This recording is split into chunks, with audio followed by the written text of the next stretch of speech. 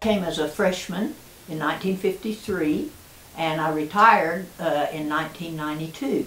So I was away from the campus 1 year when I taught in the public schools in Oklahoma City, and another year when I worked on my doctorate at Florida State University. But the rest of the time, so I really have like a 62-year history with this institution.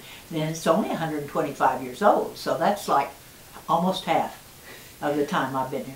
What strikes you as, that the changes that are the most significant to you in that time that you saw? Well, yeah, there have been tremendous changes. When I came, it was Central State College, and then, of course, we went to Central State University and the University of Central Oklahoma. So there was name change, but not just name change, because along with that came all kinds of things. When I came, there was 100 total faculty and staff.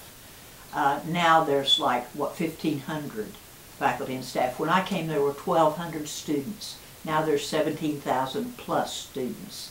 So there's been a growth. The campus has grown a great deal. When I came, I can't remember, but there's so many more new buildings. There's so much landscaping, all kinds of, and of course the academic programs. When I came, this was primarily a teacher training institution.